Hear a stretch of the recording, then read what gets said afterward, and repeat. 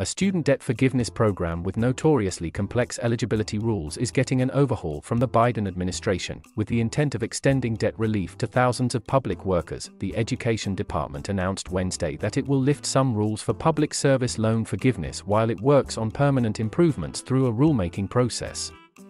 The action will immediately make 22,000 workers eligible for loan cancellation, estimated at $1.7 billion, and it will push more than 500,000 closer to debt relief.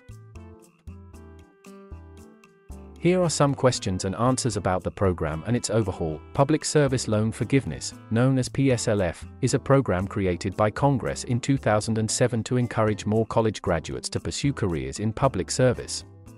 It promised that if employees of governments or non-profit groups made 10 years of monthly payments on their federal student loans, the remainder would be cancelled.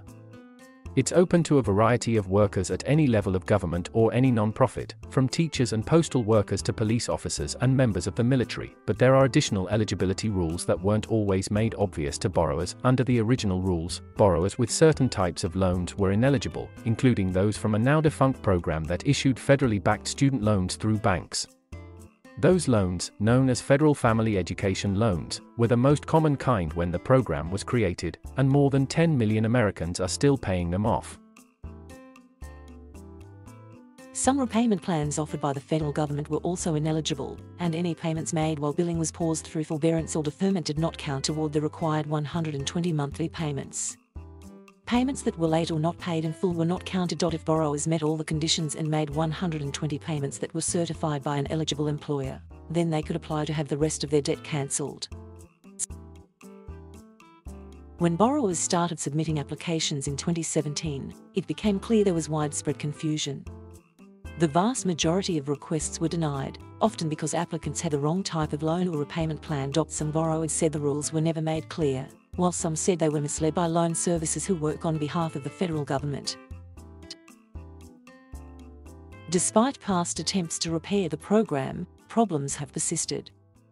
To date, only 5,500 borrowers have had loans cleared through the program, totaling $453 million in relief. For a limited time, the Education Department said payments that were previously ineligible can now be counted toward the required 120.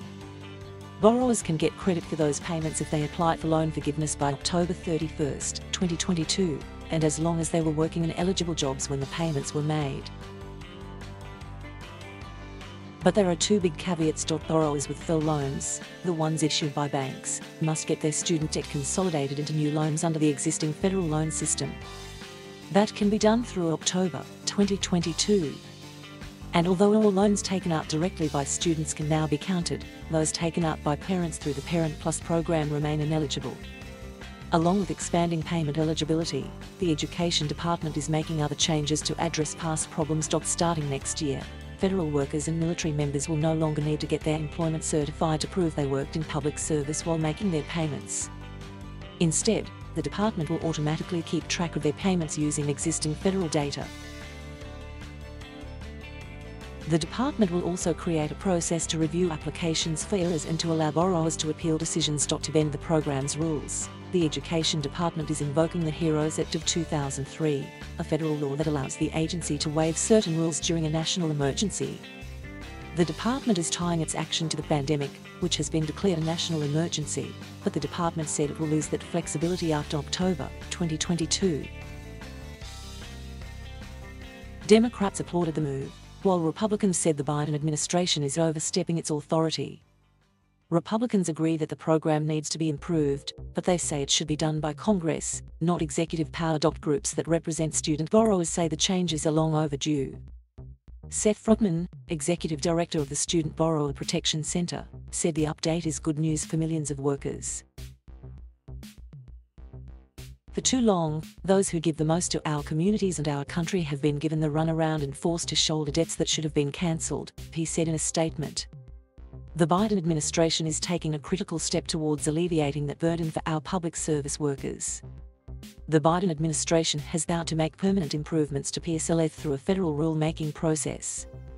Hearings for that process started this week, with the potential to bring big change to student aid programs. The Education Department said it's exploring a variety of changes, including possible partnerships with employers, to make it easier for public servants to apply for loan forgiveness.